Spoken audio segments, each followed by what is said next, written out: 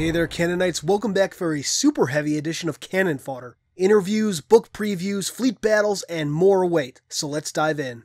This week starts out with an interview with the one and only Duffy Boudreau, the man who has been writing for Halo Escalation since issue 11. His first endeavor was a two-parter called Exposure, introducing Ait Sevi, a character many fans enjoyed then and now enjoy in the current story arc. While there have been ups and downs, I'd say Mr. Boudreau has, overall, done a fairly good job. The interview gives us a great look at the process for writing these comics. Despite what I and others have said at any point during Mr. Boudreau's run with Escalation, the guy has absolutely done his research and is dedicated to Halo's story. He rewatched and studied Spartan Ops in preparation for the Janus Key and Absolute Record story arcs, and looked into the motivations and intentions of the Librarian. As Mr. Boudreau puts it, even though she's not physically present, she's the one who set everything into motion, so her intentions are definitely affecting the main conflict.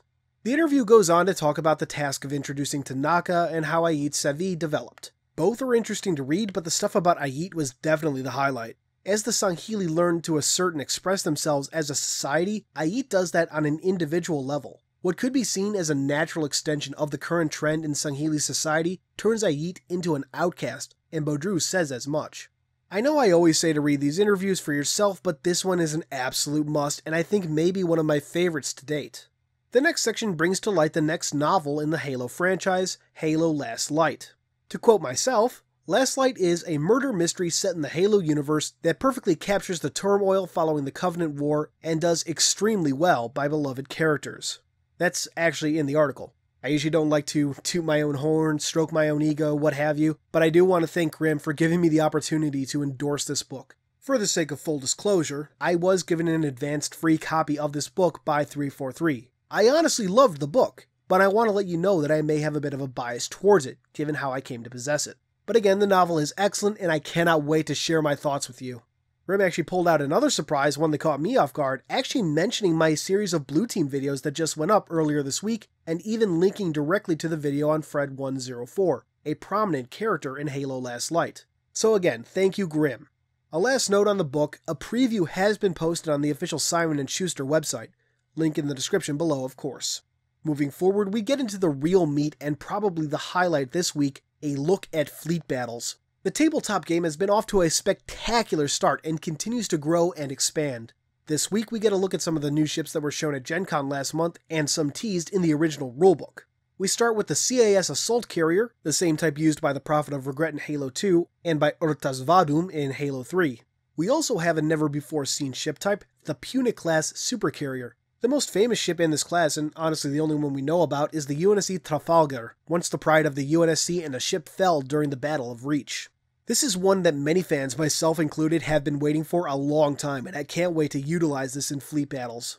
We also have news of two other human ships, the Valiant-class Super Heavy Cruiser and the Halcyon-class Cruiser. The UNSC Everest is the most well-known of the Valiant-class cruisers, commanded by Admiral Preston Cole in the early years of the Covenant War. And of course, we all know the Halcyon class. Excitingly, there will actually be two sets of rules for the Halcyons, one for normal Halcyon class cruisers, and special rules for the Pillar of Autumn, the famous Halcyon that first appeared in Halo CE 14 years ago, and one that received heavy upgrades, hence the special rules. Next, we hear about support vessels. The UNSC is getting the iconic Halberd class destroyers, and the Covenant is getting ADP escorts and STC support ships. ADPs are said to be more common in core Covenant regions, hence why we never saw them in the games, and the DSC is the classification of a well-known ship among longtime lore fans, the Infinite Succor. Finally, we hear about Orbital Max, magnetic accelerator cannons. We've seen these in many promotional images, and it's something I can't wait to use in battle. Many of these models will be available by the end of the year, and before moving on, I figure you guys would like to see some more images of the CSO Supercarrier Spartan games made just for Gen Con. And yes, that is to proper scale. No word on whether anything like this model will ever be available for the public, but damn is it cool to see. Moving forward, we're given small details about plans for fleet battle expansions.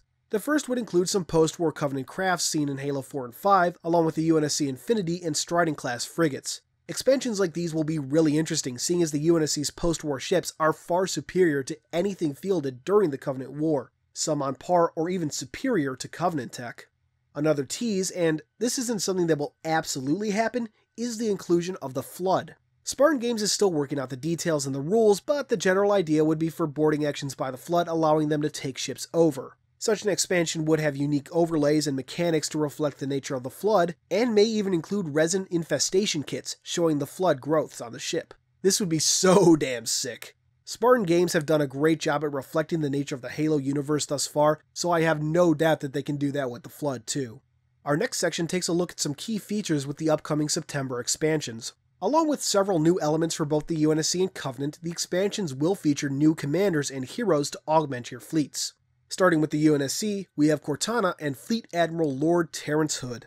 Both familiar faces and both characters I can't wait to use. Cortana as a hero can only be applied to a single ship, but she can augment that ship's abilities and hinder enemy forces. The art for Cortana does a great job at taking her Halo 4 appearance and taking away some of the fatigue. Take a close look at Halo 4's Cortana model sometime. 343 did a great job in making Cortana look like she's been active for a little too long. This piece shows Cortana near the start of her life, before entering the systems of ancient Forerunner superweapons and time started taking their toll.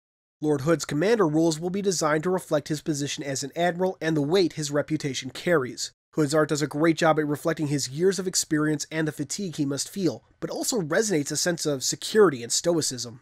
On the Covenant side, we have some real treats. I'll start off with the hero figure, the Minister of Etiology.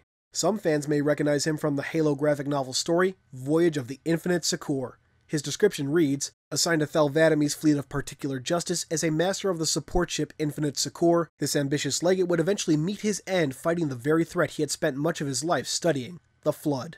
Like Cortana, the infamous legate can only be assigned to a single ship, but he has the ability to add to a commander's dice pool, pull rank to adjust results, and can even order a shipmaster to move into the path of attacks meant for him. Very true to the nature of Sanshayum as we've come to love to hate.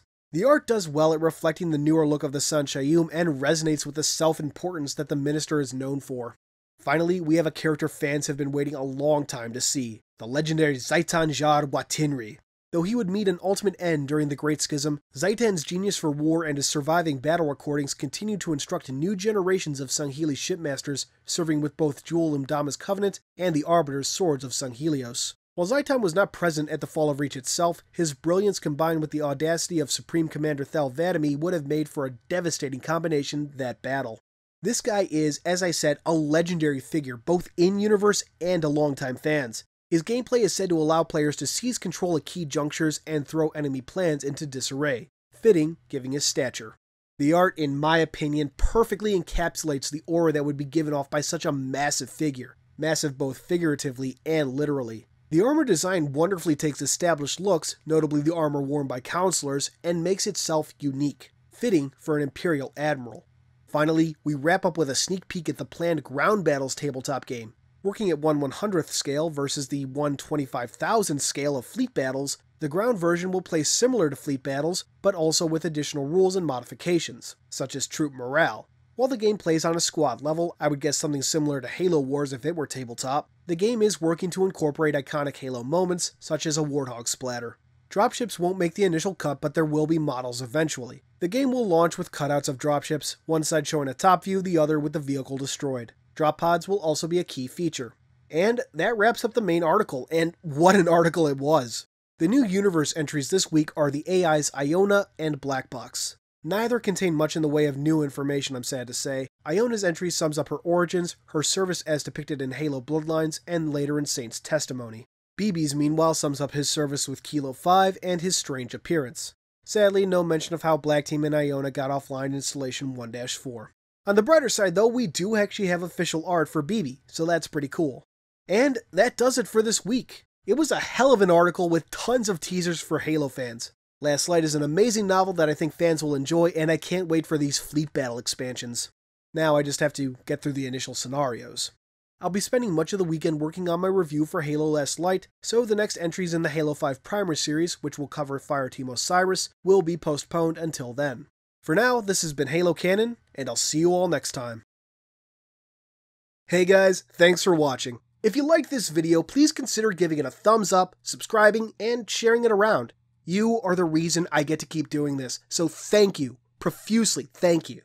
If you want to dive deeper into Halo's lore, head over to the Halo Archive. It's a lore-based community that welcomes everyone from experts to rookies. No matter what your working knowledge, you'll be sure to find a friend and a good time.